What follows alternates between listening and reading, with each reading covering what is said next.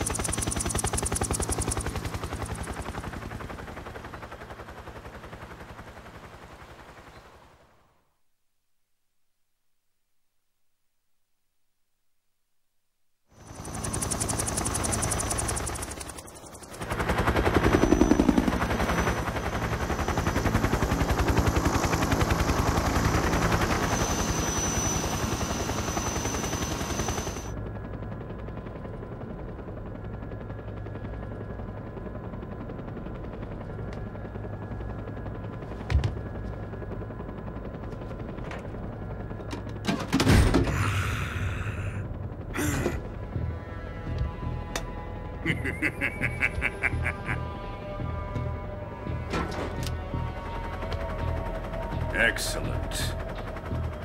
A great success. Thanks to the boss and her cobras, I have both Sokolov and the Shagohod.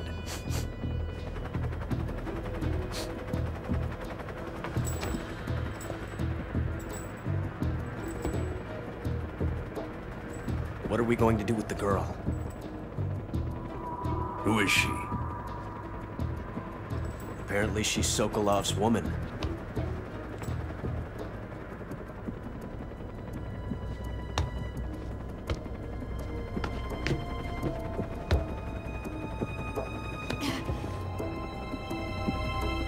She's a nice catch. I'll take her. Not so fast, my dear.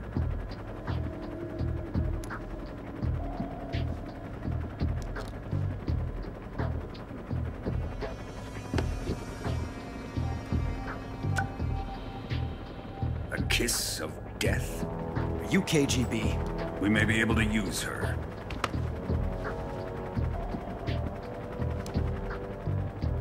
She has spunk.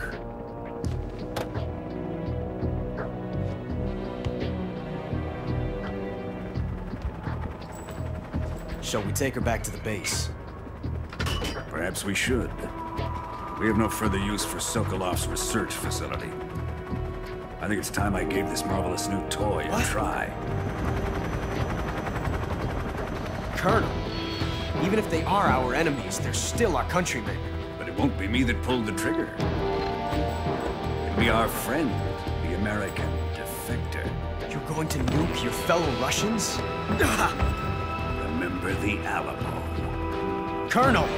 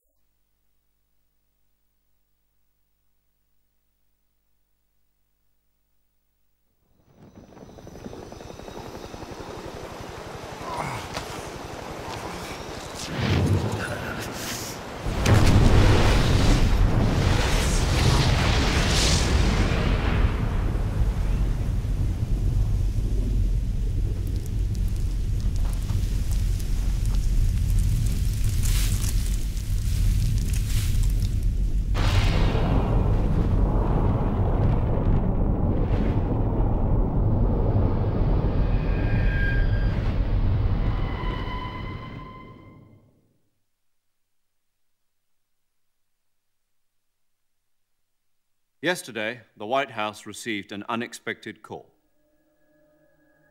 President Johnson? Yes, I hear you, Mr. Chairman. It was a hotline call from Khrushchev to President Johnson. From the head of the Soviet Union? That's right. A few days ago, one of our country's main design bureaus, OKB 754, was destroyed in a nuclear explosion. At about the same time, our anti-aircraft radar picked up a signature that appeared to come from one of your military aircraft. Does any of this sound familiar to you? In retaliation, I have placed our armed forces on secondary alert. Depending on your response, I may be left with no choice but to order the military to maximum alert and unleash Armageddon. With the help of your predecessor, I was able to survive the Cuban incident. But my power is not as great as it once was. If I am to survive this crisis, I must have your full cooperation. I should have contacted you myself. Did you know that one of our soldiers defected to your country a week ago? No. So you haven't heard then. The man who arranged the defection was a GRU colonel by the name of Yevgeny Borisovich Volgin. Volgin, of the Brezhnev faction. Go on. Who is the soldier? Her name is the Boss. She's a living legend. During World War II, she was the one who led us to victory in that war. In Russia, you know her as Voyevoda. You mean the Boss? The mother of your special forces? Yes, that's the one. And she took 2 miniature nuclear shells along with her. The Boss took 2 miniature nuclear shells. I'm afraid so. I believe they were a gift for her new hosts. The Davy Crockett Atomic Battle Group delivery system was completed 2 years ago. But serious problems were found with the launcher's range and precision. Although they were mass-produced, they've never been deployed in battle. But Sokolov's research facility was completely wiped out. The whole area is polluted.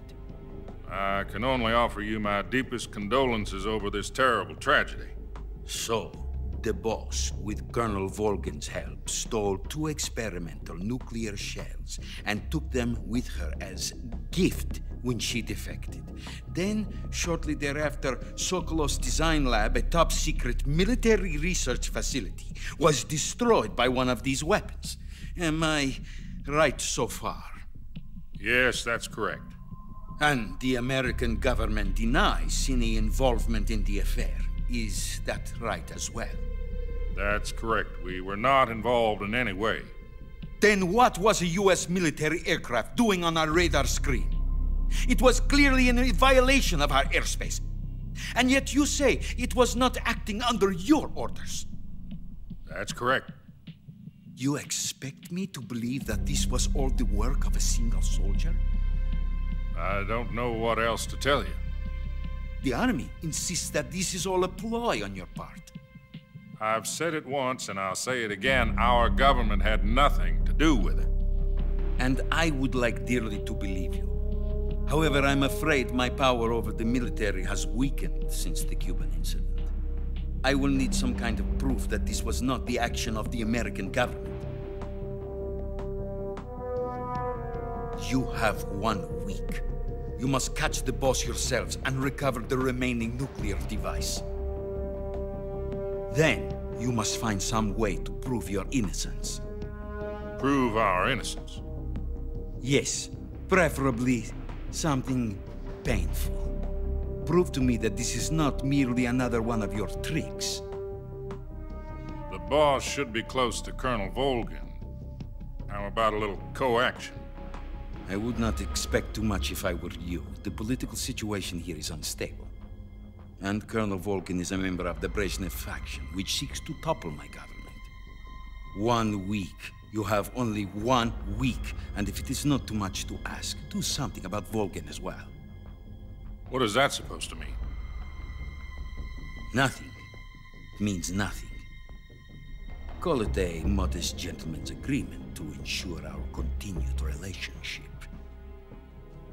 What if we can't prove our innocence? Then I will be unable to restrain the military. I will be ousted, and they will seek their revenge. A nuclear attack on the United States? I leave the disposal of this situation entirely to your discretion, Mr. President. Disposal, huh? If you fail, it will mean the beginning of a new world war. To put it simply, in order to avoid a full-scale nuclear conflict, we have to prove that America was not involved in that explosion. And eliminating the boss ourselves will prove America's innocence? Right. The higher-ups have decided that you're the only one capable of pulling this off. You were her last apprentice. Screw this one up, and we'll both be 6 feet under. There's no choice.